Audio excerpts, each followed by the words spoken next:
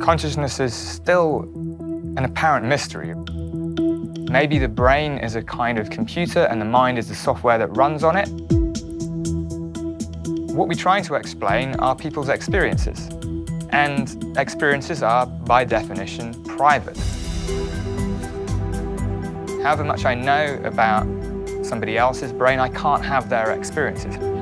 So the data are private, but that doesn't mean that one can't do good science.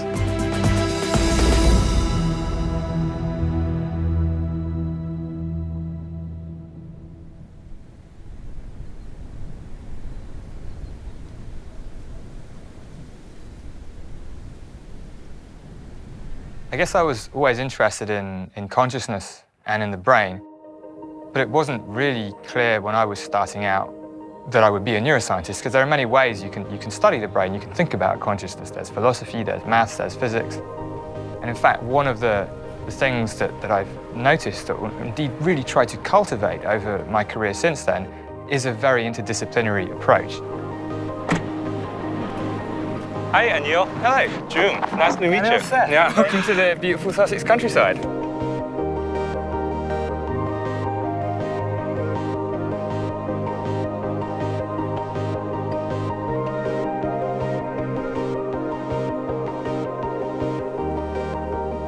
And you're a physicist? Yes, I'm a physicist. I build instrumentations. That's why I'm curious about how you interface with the brain. How do you map the brain? We have a very interdisciplinary lab. In our lab, we got physicists, but then we have people doing brain imaging, using functional magnetic resonance imaging and EEG, and then we have a virtual reality lab too as well. So we use emerging VR techniques to manipulate people's experience of the world and of themselves. In my lab, we've got all sorts of people working together to get at this problem, this basic problem of how consciousness happens. I think it would be very interesting to see what you think of this. Hallucinations are a fantastic window into conscious perception, because there is no such thing as normal perception. You know, we're hallucinating all the time. It's just that whenever we agree about a hallucination, that's what we call reality. Okay. This is called the hallucination machine. Yeah, I can see people walking through marketplace. So you can look all around, you can look up and down, look behind you, rotate on the chair. Yeah, just have a good look around you. Very lively things going on. Great. Students are still walking around. Oh, now looks very strange. For a second, the student turned into animals. I see every student walking towards me have some sort of animal face, like a dog. So our perception of what's out there in the world has to be a kind of best guess and inference. When we hallucinate, that just reflects what happens when this process goes awry a little bit. But the important point is that the mechanisms that generate the seemingly false perception are exactly the same mechanisms as that generate what we think of as normal perception. So we can peer inside the living brain to see what's going on while people have different experiences.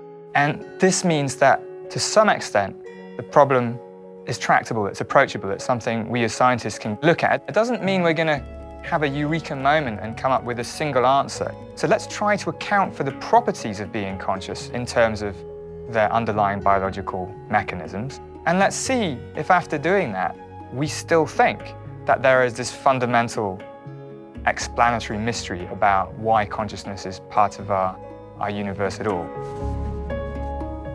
So we're going to explore a little bit with virtual reality here. Perhaps the more important part of our own personal experience is the experience of being me or of being you. So the brain is always having to work out where its body is and what is its body. The experience of being you is the experience of being and having the body that you do. We're taking the video from the mannequin's head and feeding it into your headset. Yes. So the idea here is we can try to make you experience that your self-location has shifted Why I feel disoriented and I was trying to figure out where my hands are. That's exactly Your hands aren't where they ought to be, right? Yeah. And we can make this illusion a bit stronger if we do a trick, which is really powerful for the brain. Oh, that's weird, because the mannequin's hand is moving even though my hand is moving. It feels really strange because somebody is touching my hand and moving, and yet I can see mannequins. This is a generalization of what's been around for a long time, which is called the rubber hand illusion, where you can convince the brain that a rubber hand is part of its body by doing exactly this kind of thing. And here we're taking it to a slightly more extreme level by trying to give you a whole different body. If you just remain still and just experience being the mannequin, we'll just do a little test here. I see the knife cutting into my body. And how does that feel? Uncomfortable. It feels very real. I almost feel like the blood should come out. It didn't. Can you shake your hand a bit? Oh. So our experience of the world and of the self, they're both kinds of controlled hallucinations that are just reined in, just continually refined by sensory data. But it's kind of guesswork all the way down. This is a time perception experiment. So we're going to show Jun a series of videos of different kinds of scene, and what we're interested in is how long Jun will think the scene lasts. You know, what's his perceived duration of the scene. So he's going to watch a video and then be asked to report a number of seconds, how long he thought it lasted. And of course, while he's doing that, we are going to be recording what his brain is doing. Each individual video, just use the joystick to tell us how long you thought it lasted. Is that clear? Yes, that's clear. Once you can start to build maps between what's happening in brains and what people experience or what they say they experience, you can begin to chip away at the problem. But the idea here is it's a visual scene where perceptually not much is happening. And what we're interested in is time that we experience related to how information in our perceptual scene changes over time.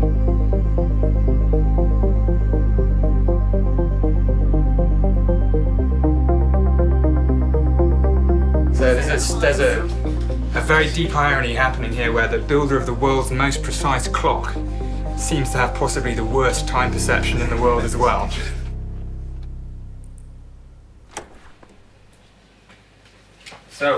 So that's Jun's brain. So here we're looking at it through three different planes. Did you think you were pretty accurate? I felt I was doing well. We think you may not have done quite so well. Okay, that's good. At least to start with, the first few videos, it seemed that I was way off. You looked like you were overestimating quite a lot. Which is interesting for somebody who's built the world's most accurate clock. Maybe you need it. We're going right to the top of this escarpment. This is one of the training sites where a few years ago I learned to fly in a paragliding course. When you see the landscape like this, you feel like you can't help but wanting to jump into the sky. There's one thing that made me think about paragliding and time, right? So one of the things about time perception that people always say is that when you're in a moment of high adrenaline, time seems to slow down. And this is something as neuroscientists we still don't really understand.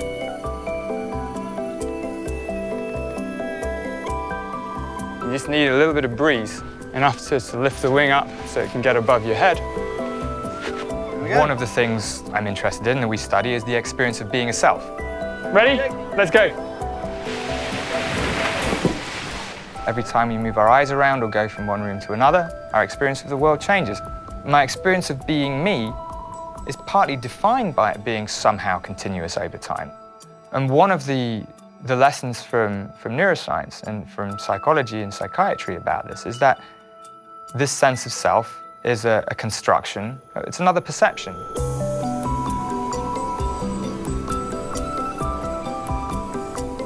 And you can pull the different parts of being a self apart in different ways. So when you consider this and reflect on it, it means that my experience of being me becomes more full of wonder and more valuable because I can see how intricate, how fragile it is and how I shouldn't take it for granted even though it's so easy to do so because it's always there in the background. And that does change, I think, the way I go about my life, and science has that potential to really transform the way we understand the world and ourselves.